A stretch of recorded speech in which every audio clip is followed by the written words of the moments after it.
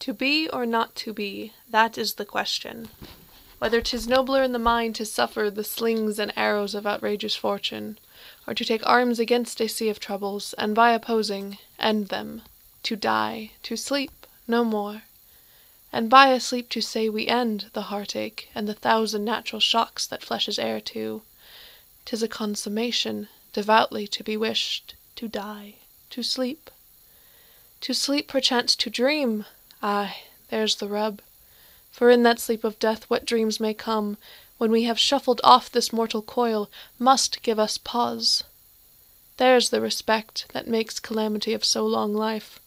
For who would bear the whips and scorns of time, the oppressor's wrong, the proud man's contumely, the pangs of despised love, the law's delay, the insolence of office, and the spurns that patient merit of the unworthy takes, when he himself might his quietus make with a bare bodkin?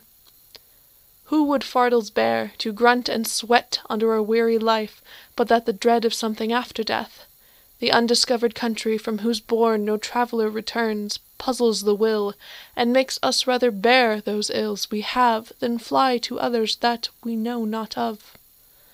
Thus conscience does make cowards of us all, and thus the native hue of resolution is sicklied o'er with the pale cast of thought, and enterprise of great pitch and moment with this regard their currents turn awry, and lose the name of action. Soft you now, the fair Ophelia, nymph, in thy orisons be all my sins remembered.